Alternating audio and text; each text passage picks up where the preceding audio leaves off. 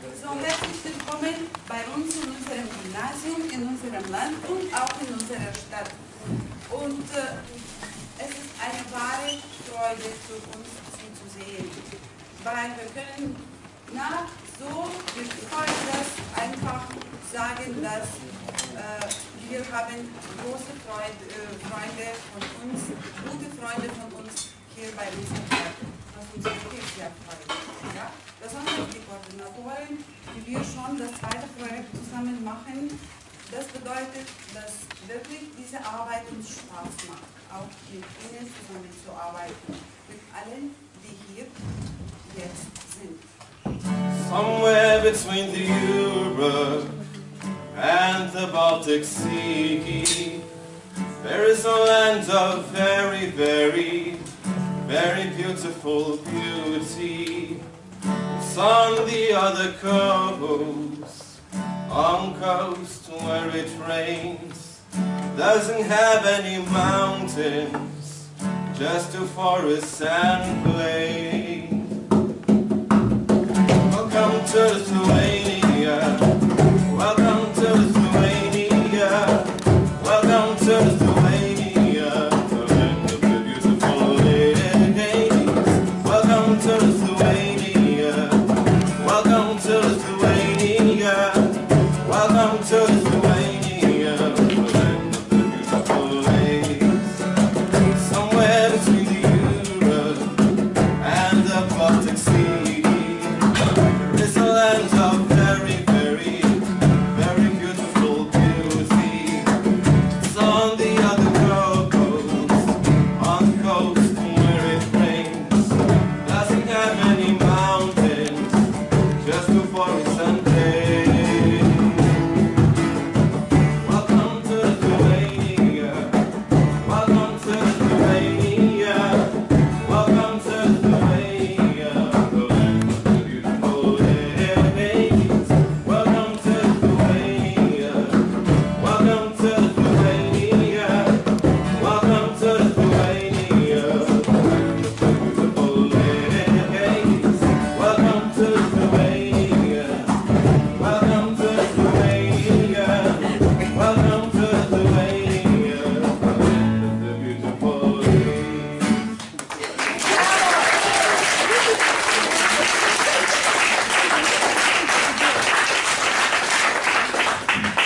Vielen Dank, dass ihr dabei wart. Wunderbar. Jetzt möchte ich unseren Schulleiter Jonas Begreites ins Wort einladen. Bitte.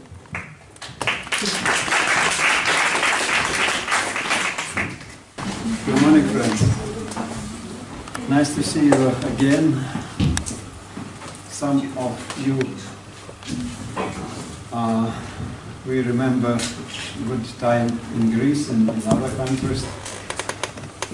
Welcome our new friends, which I haven't seen, but Gitana, of course. I hope that you will have a good time in Lithuania, in Šiauliai, in our school. Comenius project now Erasmus Plus.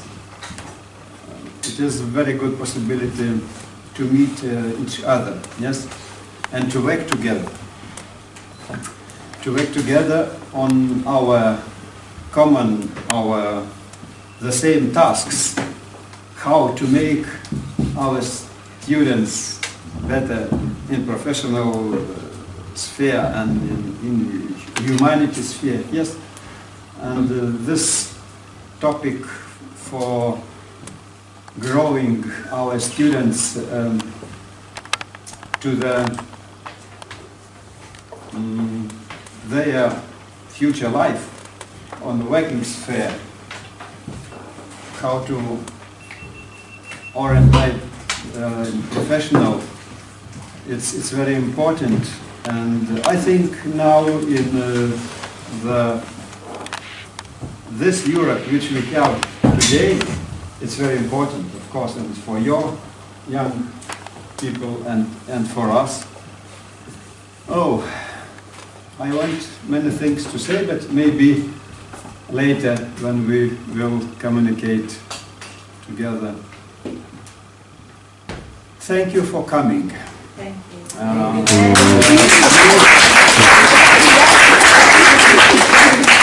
Please, some instructions. Please be here in our country, beautiful country, as in the song, but very cold spring, you see. Take all your clothes, yeah. Don't eat food which you don't like. Be careful in the streets, because our drivers are very different. Thank you. Yeah. Thank you, friends. Have a good day. Thank you for coordinators, for the other guests coming, and for the students which came and will find friends here in Lithuania. I hope for the good our future.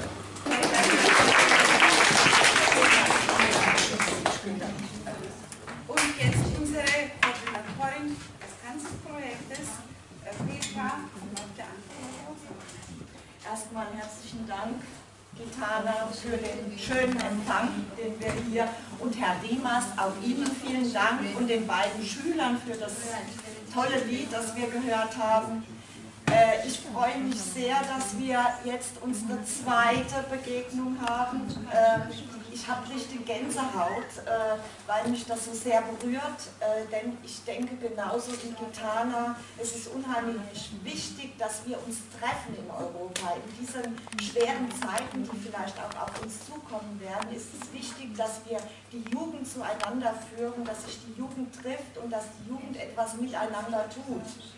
Dass die Jugend miteinander arbeitet, aber auch viel Spaß miteinander hat. Und wir hatten jetzt schon unseren zweiten Tag, der erste Tag. Wir haben von unseren Schülern gehört, dass sie gestern einen wunderbaren Tag hatten, dass es ihnen gefallen hat. Und vielen Dank an die Jugendlichen aus Litauen für den schönen Empfang. Für unsere Schüler, dass ihr eure Türen öffnet, dass ihr ein Bett zur Verfügung stellt. Vielen, vielen Dank. Ich freue mich schon auf die nächste Begegnung, das sage ich jetzt schon. Ich lade euch alle ein, nach Deutschland zu kommen.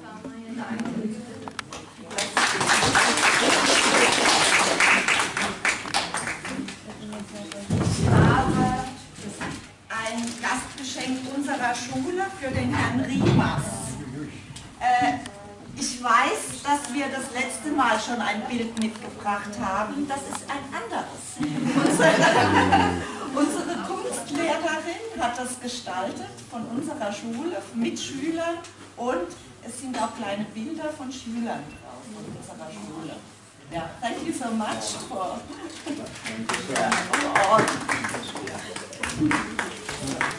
It's for project group and for school. Thank you. Ja, vielen Dank, Petra, wirklich. Noch einmal Applaus. Und für die Geschenke und für die Koordination. Und jetzt auch Katharina, Projektleiterin aus Griechenland, möchte auch ein paar Worte sagen. Ja? Ja, ich freue mich auch sehr, dass wir uns wieder hier treffen können. Ich fühle mich wie zu Hause. Das ist für mich wichtig. Ich mache ein Treffen und ich denke, dass ich meine Freunde wiedersehe. Und das ist mir das Wichtigste. Das wollte ich nur sagen. Vielen Dank allen Schülern, Herrn Rimas, Gitana, unsere Koordinatorin, und unsere Freunde aus Deutschland, Slowakei und der Türkei.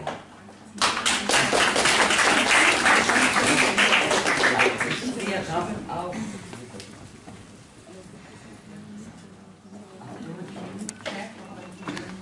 für Herr Rimas.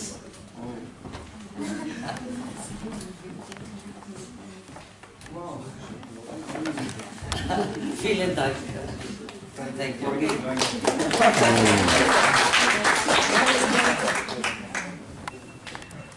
Jetzt, ich möchte auch Gürcan, die Projektleiterin aus der Türkei, einladen. Hallo, Es freut mich, hier zu sein. Wirklich, ich fühle mich auch wie zu Hause. Vielen, vielen Dank für litauische Schüler und Herr Dimas und Titana und die als Koordinatorin Petra und Katharina auch und Jarka auch. Wirklich, vielen, vielen Dank. Ich fühle mich sehr, sehr gut und schön. Vielen Dank alle. Ich habe viele Grüße aus der Türkei, aus Antalya.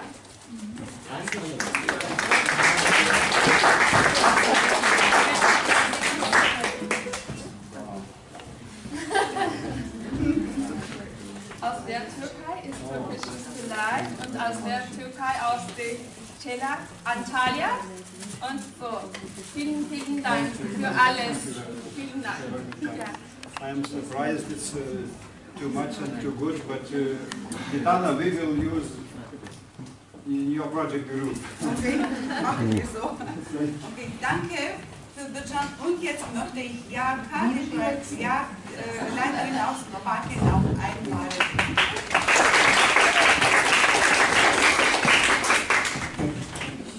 Ja, mein Name ist Jaroslava, ich bin aus der Slowakei und ich möchte im Namen der ganzen slowakischen Delegation sehr herzlich für diesen schönen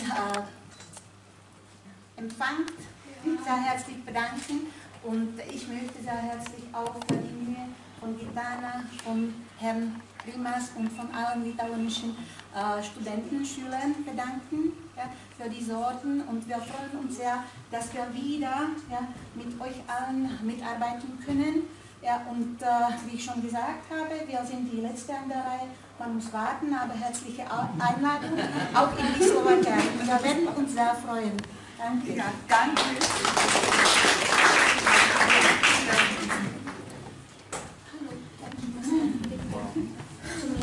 Zum ersten Mal habe ich ein Bild, das ist etwas Typisches für die Slowaken. Ja? Und noch unsere fantastische Koordinatorin. Danke. Herzlich für alles. Dankeschön. Ja, vielen Dank. Also, Jarka, ich möchte noch was auch für Alena, das du übergibst. Ja? Ich habe jetzt auch ein kleines Geschenk für die hier, die werden sehr schön. Vielen Dank, das seid ihr. Sehr schön.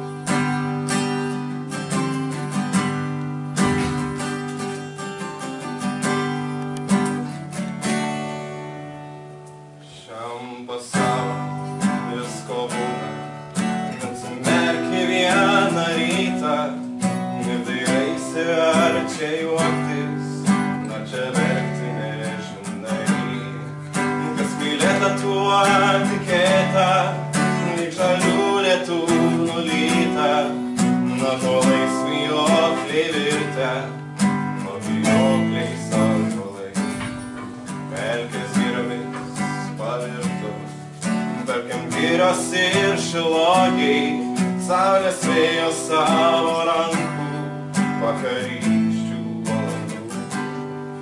Rodos nieko nepažįsti, nu galbūt nepažinojai, nu gal vandenį ir duoną vadinai kitų vardų.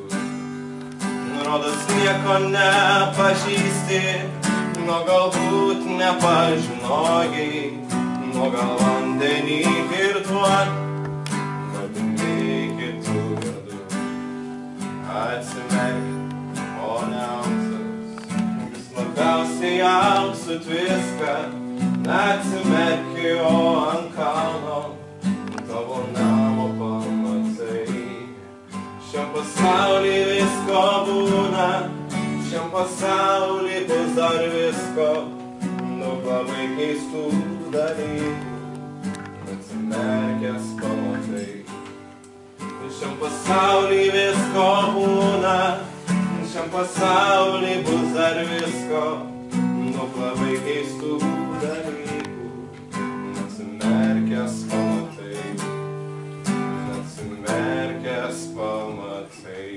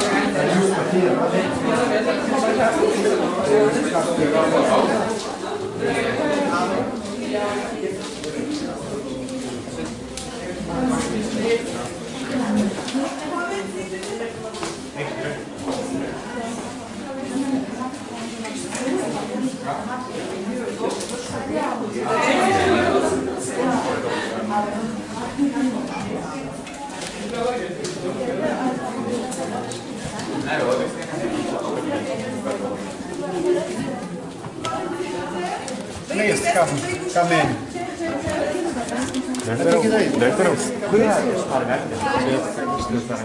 Man taip, Nežinau, turėtų būti kažkur, bet turbūt nėra. Please come in all. Gitana invited to Moria. Das ist nur ein Part. Ja, nur ein Part. Ja, ich möchte sehr kurz über unser Museum sagen und Rimas setzt dann auch weiter fort. Ehrlich gesagt, wir sind sehr stolz, dass wir die einzige Schule in der Stadt sind, die das Museum hat. Ja? Unser Museum ist wirklich sehr alt, etwa so 50 Jahre schon. Und was ist da drin? Da kann man sehr viele Fotos sehen von den berühmten Menschen, die unser Gymnasium beendet haben. Unser Gymnasium ist etwa 200 Jahre alt. Ja? Und das bedeutet, dass wirklich sehr berühmte Menschen, die in Litauen gewirkt haben, Schriftsteller, Politiker und sehr verschiedene Leute haben unser Gymnasium absolviert. Ja? Deshalb, da findet man sehr viele Fotos von diesen berühmten Menschen. Und in dem zweiten Raum kann man sehen sehr viele Fotos von diesen alten Jahrgängen. Sie werden auch die Jahre da sehen, die wirklich ganz alt sind. Ja? Und da, wenn wir die Führung machen, Sie werden in Korridoren sehr viele Fotos schöne sehen von allen Jahrgängen unseres Gymnasiums. Das heißt, jedes Jahr machen wir ein sehr großes Foto, weil jedes Jahr haben wir etwa 150 Abiturienten. Und so ein großes Foto eingerahmt, da kann man hier im Korridor sehen. Das ist von uns eine sehr alte und schöne, ich denke, Tradition. Ja? So. Und was ich noch nicht vielleicht gesagt habe, ich möchte, dass unser Schulleiter Rimas noch was sagen. I cannot speak in Deutsch, and maybe I will say the same because I don't understand you. Entschuldigung. Dann macht nichts, wenn etwas sich wiederholt. Ja. Das heißt, wir denken gemeinsam, ist es auch gut. Our gymnasium is one of the oldest in Lithuania. It was built on 1851, now 165 years. And we enjoy that our gymnasium finished 4 and more, of course, very famous people for Lithuania. 4 signatures of Independent Act on 1918, which was signed, yeah. And only a few gymnasiums which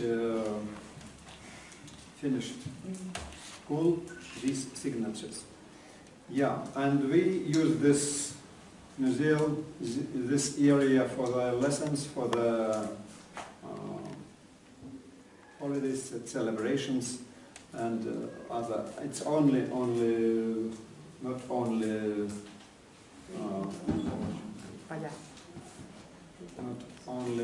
books, photos. We are using, and here we are working.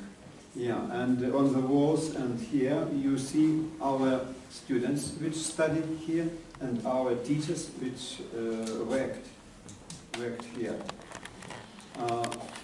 Maybe you have questions now or walking. Please ask. No, it's very beautiful. Dobra, Joanna. On je vist nekaj naučio. Ja treba na zume pije. Eno pa gore ima. Evo, kaj se pomijela?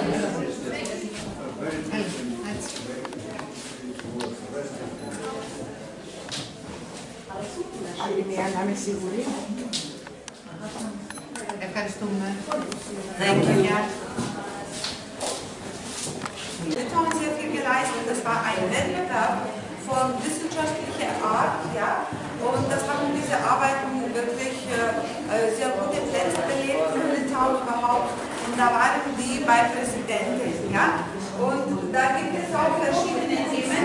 Da ist das alles auf Englisch. Da kann man das buchen, weil diese Arbeiten waren auch im internationalen Wettbewerb, ja. Wir haben nicht nur erste Plätze hier in Litauen belegt, ja, sondern auch, das war international, da gab es verschiedene internationale, ja, Workshops, an denen unsere Lehrer teilgenommen haben. Ja. Das war wirklich ganz interessant und schön, verschiedene Themen, da können Sie auf Englisch diese Themen lesen, ja, und ist das wirklich, diese Arbeit ist ganz wissenschaftlich und sie wird vom Staat, unserem Staat unterstützt, die Verwirklichung dieser Arbeiten, ja, weil das ist so ein Club, das heißt MERS, auf Deutsch das wäre und die Schüler, die sehr begabt sind, arbeiten in dieser Gruppe, alle zusammen. Ja? Und dann machen sie jede Woche Treffen und dann fahren sie dann in Litauen, nehmen an verschiedenen Wettbewerben teil. Ja? Und das ist wirklich ganz schön, ich denke, und wir sind stolz sehr darauf. So, haben Sie Fragen? Ja. Und ich möchte jetzt, der Rektor hat mir wirklich gesagt, ich habe das vergessen, unsere Schüler mit diesen Arbeiten waren in China und auch in Milan, ja, und sie haben diese Arbeiter gezeigt an verschiedenen Wettbewerben, die nicht nur international, aber auch in Europa überall bekannt sind. Of course, these students which took part in China, in Italy, for the competition of the young scientists, our students are not everyone as they, yes? It's the best in nature science, of course, physics, biology and chemistry. Our teacher, physics teacher, Rex, Valentina, with them, and we have good results in this time. And I think it's for the topic, for the task of our project, yes, to find myself in the sphere. Very interesting yeah, for example, one I remember, how to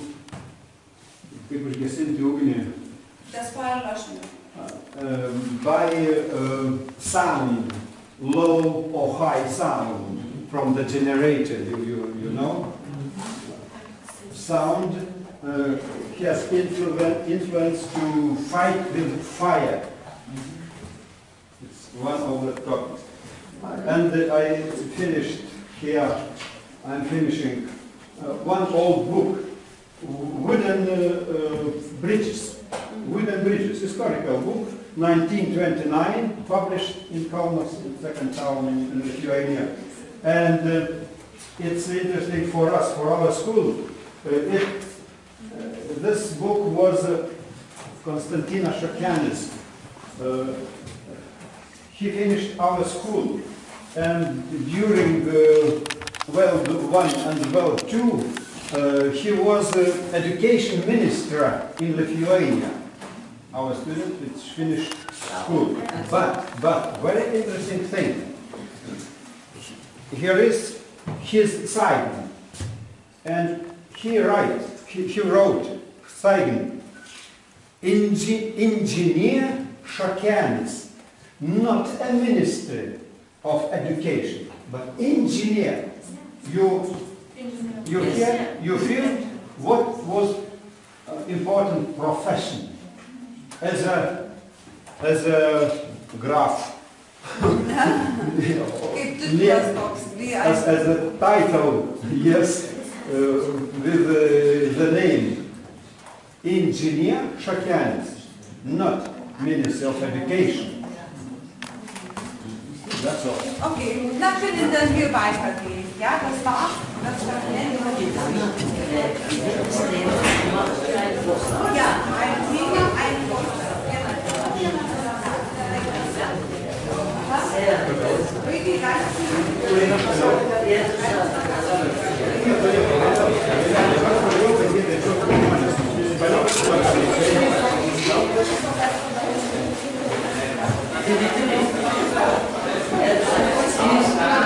Six years ago, for anniversary of Gymnasium 160 years, and for occasion, how to mention three Lithuanians from Australia. They all are dead now, yet. And they helped very much for our gymnasium, and now helps. We pay stipendium for 18 students in Lithuania which study in Lithuanian universities. Of course, they are our students. This is good. Australian Lithuanians Fund sponsored this. Yeah. Sponsor. Yes. Jetzt gehen wir noch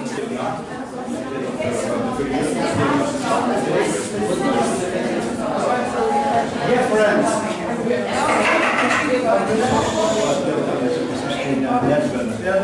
we are in geography room, more interesting because this room is named by Olegas Truchanas, our student which finished school. Oh, I forgot.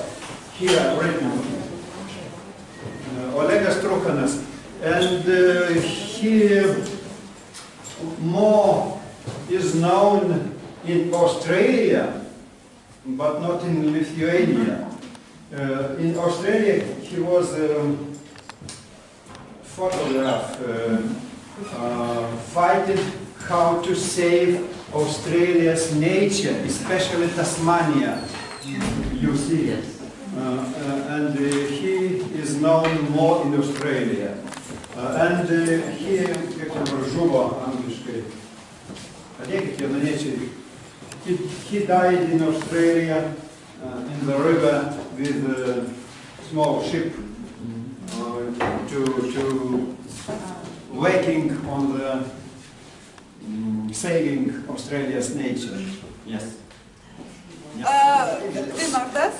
Sagt noch etwas über unsere Schule, okay? Und mit ihm machen wir den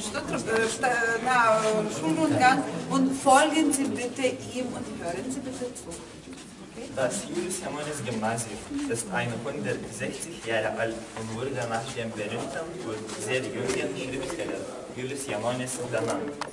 Die Schule hat zwei Gebäude, ein altes und ein neues, mit 3 Etagen. Jetzt sind wir im Altbau. Hier beginnt unser Schulrundgang. In diesem Gebäude ist der wichtigste Teil der Schule, weil er ein Anlaufpunkt für alle Schüler ist. An der Wand hängen die Abschlussfotos aller Jahrgänge und jedes Jahr kommt ein weiteres Bild hinzu. Wenn wir jetzt weitergehen, kommen wir zum Lehrerzimmer, in dem wir meistens alle Lehrer finden können, sowie die Konferenzhalle.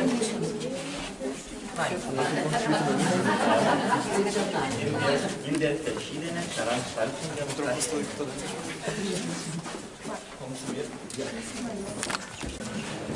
Jetzt sind wir im Neubau.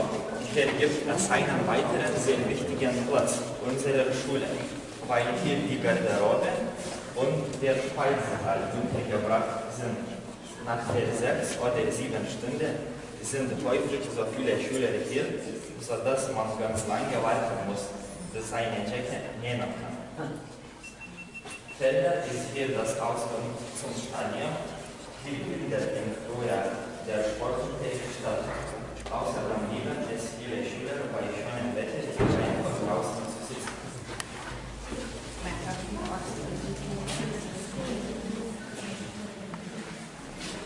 Kommen wir zur Sporthalle.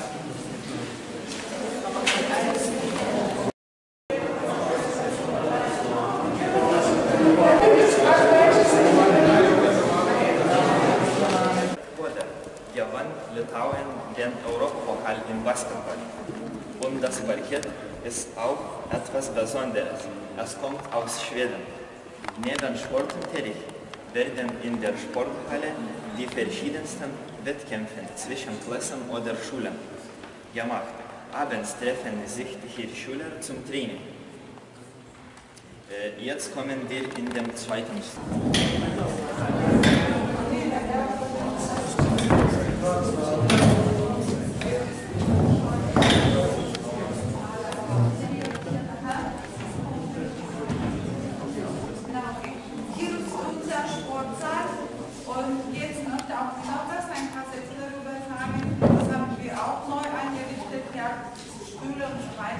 aber ich bin darauf gespannt, dass unser Gymnasium hat, ich denke, die große Aula überhaupt in der Stadt, in Schulen.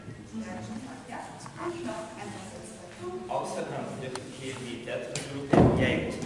Das Parkett und die Schule sind sehr neu.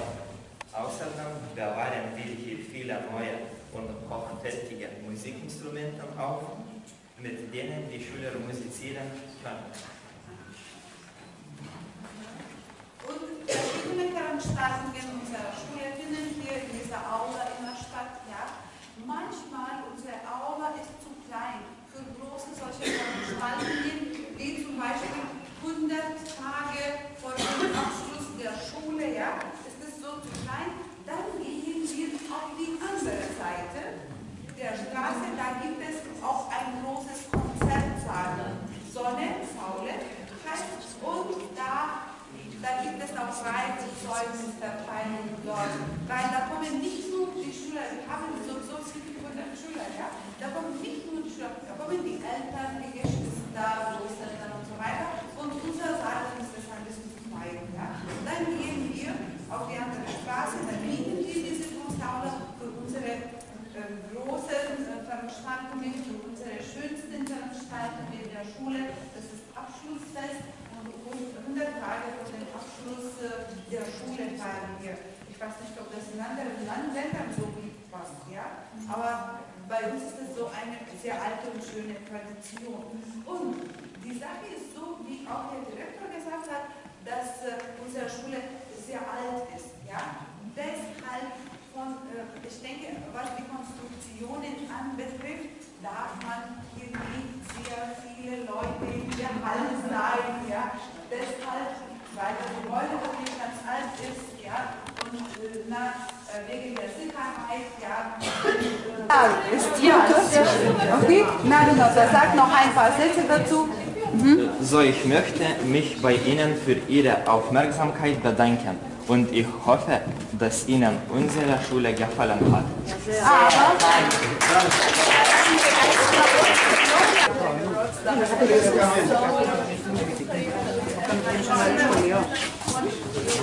Θα δώσει ώρες.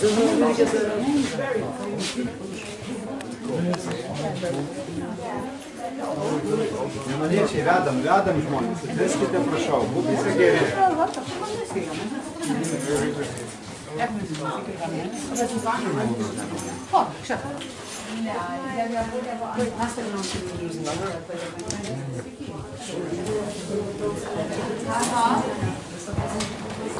Okay, so, hier ist unsere Bibliothek und hier ist der Leseraum. Ja? Da sitzen die Schüler, arbeiten an den Computern oder so, einfach machen die Hausaufgaben. Hier immer an dieser Wand gibt es verschiedene Bilder. Ja? Diese Bilder, diese Ausstellungen sind immer von den Schülern gemacht. Ja? So fast je 2 Wochen hängen neue Bilder dran und da steht geschrieben, wer das gemalt hat. So werden die Schüler von unserem Gymnasium gefordert, dass sie die Arbeiten immer den anderen zeigen, dass sie stolz darauf sind, dass andere das sehen und es ist immer wirklich interessant und fast jede 2 Woche wird die Fotoausstellung eröffnet, offiziell, da kommt der Lehrer, der Schüler, da versammeln sich auch sehr viele Schüler und dann der Schüler kommentiert diese Bilder oder sagt, was er gemalt hat und warum so das gemacht hat und so weiter. Meistens bleiben hier wieder die Schüler, die diese Freistunden haben oder hier oder im Korridor oder in dieser Eco-Zone, weil, wie Sie schon verstanden haben, unsere Schüler ab der 3. Klasse, wir haben Gymnasium. Gymnasium bei uns bedeutet, 1., 2., 4. und 3. und 4. Klassen. Kurz gesagt von 9 bis 12. Ja? Ist das so bei uns Gymnasium ganz anders wie in Deutschland zum Beispiel. Ja? Und in der 1. und in der 2. Klasse, ja? Alles ist normal, der Stundenplan. Aber in der 3. und in der 4. Klassen, Sie dürfen wählen, welche Fächer Sie wollen lernen. Und wenn Sie diese Fächer nicht lernen wollen, ja, dann haben Sie manchmal Springstunden, ja. Deshalb, da gibt es ganz viele Springstunden und deshalb brauchen wir sehr viele Räume, die für Schüler in diesen Springstunden lernen. Und der Lesesaal dient auch dazu. Ja, viele Bücher haben, von der Bücherzahl ist unsere Bibliothek, hat die größte Zahl von allen Schulbibliotheken in unserer Stadt, ja. Die Zahl ist sehr groß. Viele Zeitungen werden für die Schüler auch abonniert und für die Lehrer, da können sie lesen, ja, und das kostet nicht, das macht auch die Schule abonniert. Manchmal unterstützen auch die Schüler von jeder Klasse ein bisschen Geld, dafür sammeln wir, aber im Grunde genommen, die Schüler haben wirklich, ich denke, ganz gute Gelegenheit, in der Bibliothek und einfach hier um die Zeit zu verbringen. So, und jetzt gehen wir in den Keller, wo ein bisschen Kunst Sie sehen, was ganz interessant ist. Und danach bitte ich alle auf den Schulhof, das heißt auf den Treppen vor der Schule, ein schönes gemeinsames Foto machen wir, weil die Sonne scheint und das Wetter ist wirklich sehr schön und das Foto wird sehr schön sein. Und dann kehren wir alle in den Konferenzraum zurück, nehmen unsere vielleicht Sachen, aber nicht alle, dann gehen wir essen. Von unserer Schule, das Restaurant befindet sich 5 Minuten zu Fuß. Dann, wenn Sie alles nicht brauchen, ich meine Rucksäcke oder sowas, dann könnten Sie ganz ruhig diese Sachen liegen lassen. Ja? Wir kehren sowieso zurück, um zu arbeiten. Und der zweite Teil unseres Tages heute ist alle Präsentationen. Wir müssen das erledigen, ja? Okay. Ja, okay. Sehr klein, es ist sehr klein, eingerichtet für kleine Theaterstücke, Stücke für Proben. Da haben wir einen großen Saal da oben, aber dieser Saal ist ehrlich gesagt sehr groß und da gibt es so viele Veranstaltungen, wie man das jetzt. Und in solchem kleinen Raum, das war alles nicht schön, nicht gut, da haben wir ein bisschen renoviert. Für ganz kleine Veranstaltungen oder Theaterstücke, das ist zum Beispiel von ein paar Personen gemacht werden.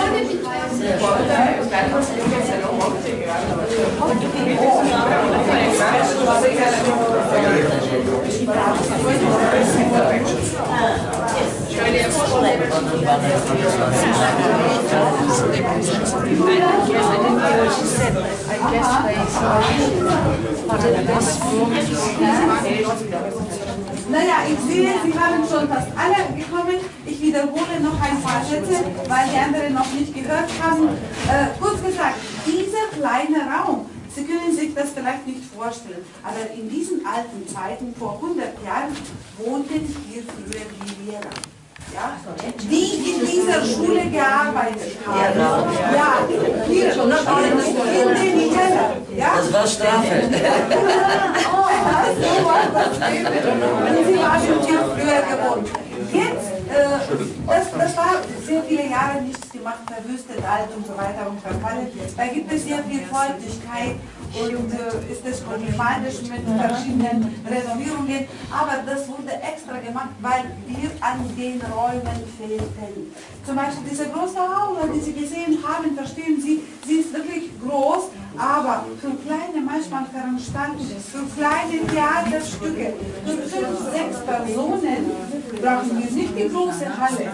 Dann nehmen wir einen kleineren Raum und dann können Sie Proben machen. Ja? Ist das wirklich ganz schön für die Schüler? Oder zum Beispiel eine kleine Vorbereitung, ich weiß nicht, oder Moderation, 2, 3 Personen, ja? Dann können Sie hier die Probe machen. Ja? Das war, wir hatten Räumenmangel, deshalb haben wir das gemacht. Ja. Und unser Direktor zeigt jetzt den zweiten Raum, okay? Das geht hier schon weiter. For everybody.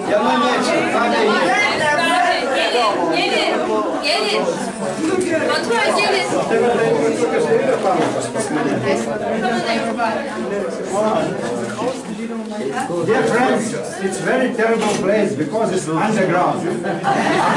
Here is our studium,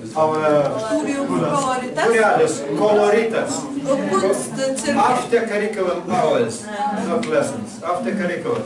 They participating in exhibitions in the school, in the town, and all girls, I think, but sometimes some boys are working here. And this underground, in this underground, you see original bricks. Another brick to the wall.